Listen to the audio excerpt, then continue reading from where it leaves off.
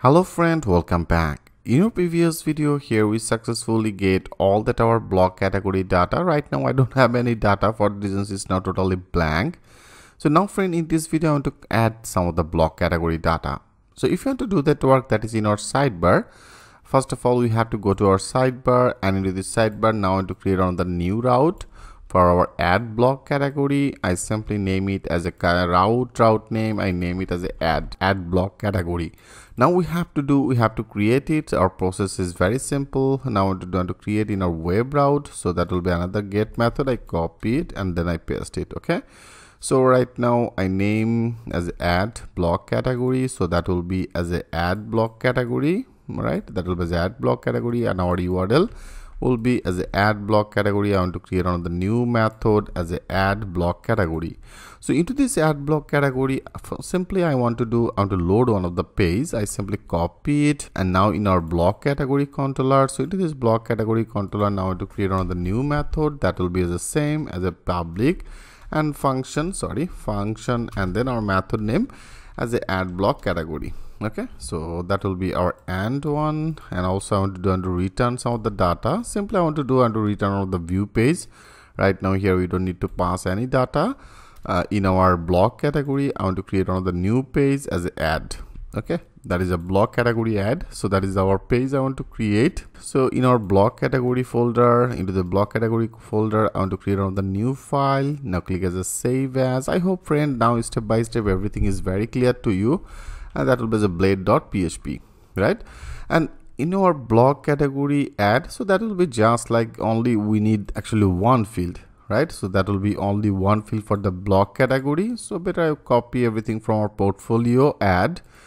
From here I copy everything, and now in our block category add, here I paste it. So right now we don't need any images script, only one field will be enough. Like that is one of the form will be needed, submit button will be needed, and you can see that is one of the row. I remove it. That is for our portfolio image.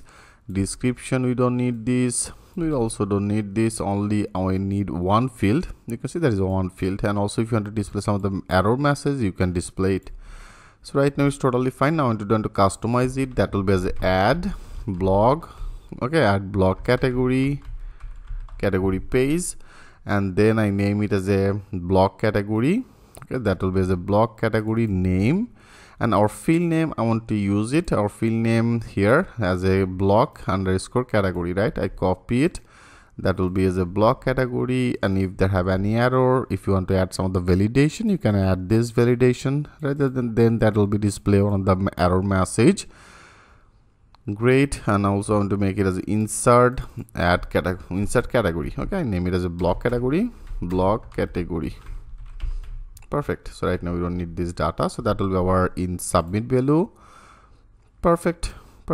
So now also here we don't need to pass any multi-part form data, right? Because here I don't want to upload any images, which is totally fine, but CSRF token will be needed. So now if you click as a save all, okay, if you click as a save all, and if you now go to our dashboard, now click as a refresh. Now I want to go to our add block category. Yeah, you can see it's now successfully loaded, but I want to put some of the gap. After this I want to put some of the bracket. Okay, so then that will be actually add some of the space. I copy it, and now if you click as a save all, if you now go refresh it, yeah, you can see it's now successfully displayed. And then that is our add block category.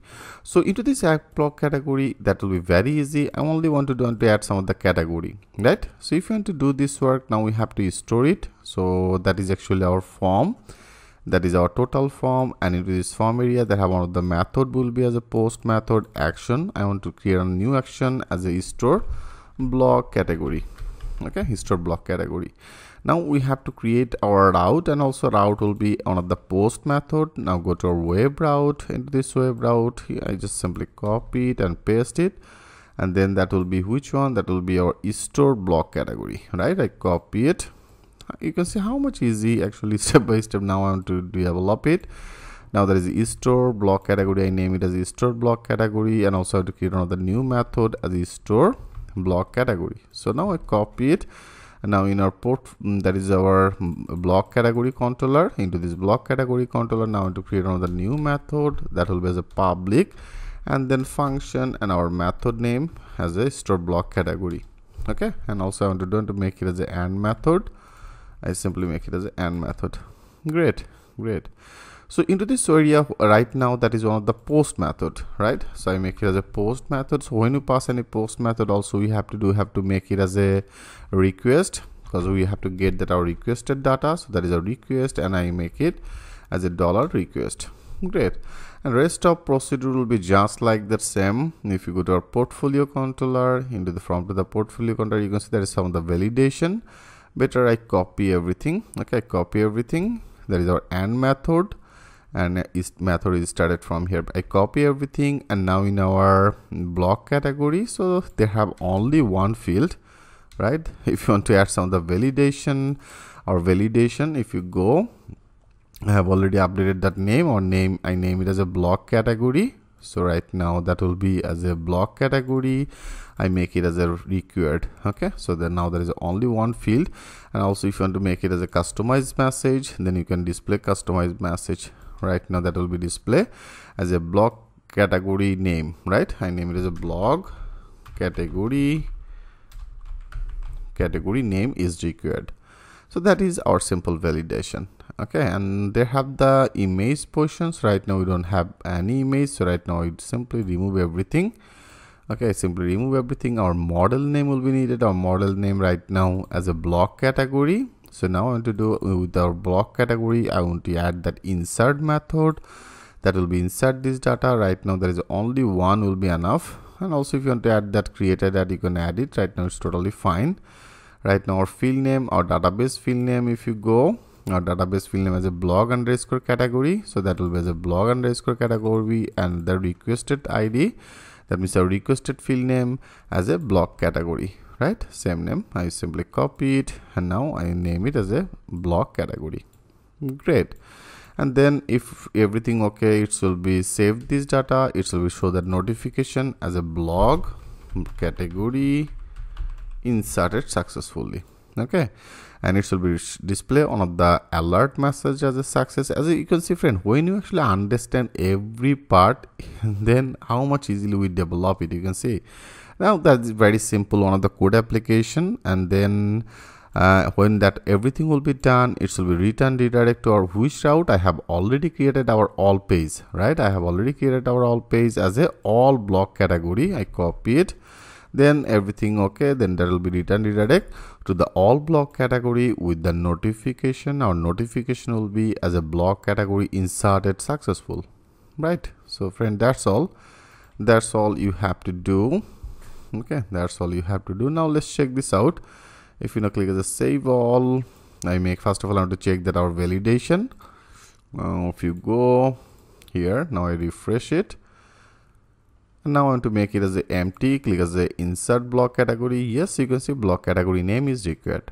Great. Now I want to insert as a Facebook. Click as a add block category. You can see there is a block category inserted successful.